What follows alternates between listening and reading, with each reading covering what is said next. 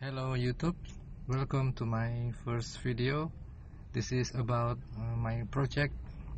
Here I want to show you about my work displaying a signal data in Matlab that running free for some distance or range, and also this data range is converted from its time series into frequency series, which called Fast Fourier Transform or FFT.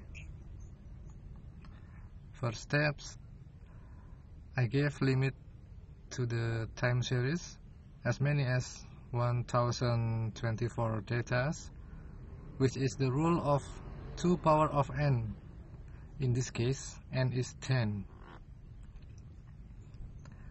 Using xlim function, we can define this limit or range. Then, at the bottom figure, we convert data in above range using FFT, so we can see the frequency distribution of the data. The maximum frequency is half of sampling rate data.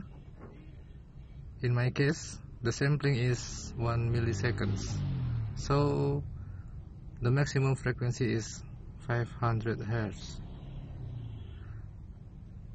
And then the main looping is in the for function.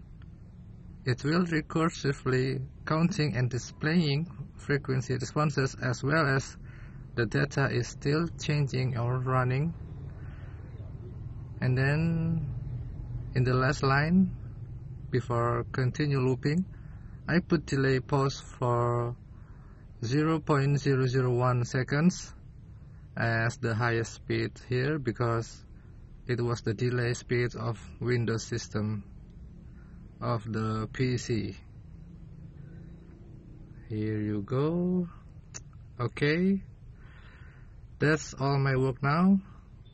See you next time. Thank you for watching and bye.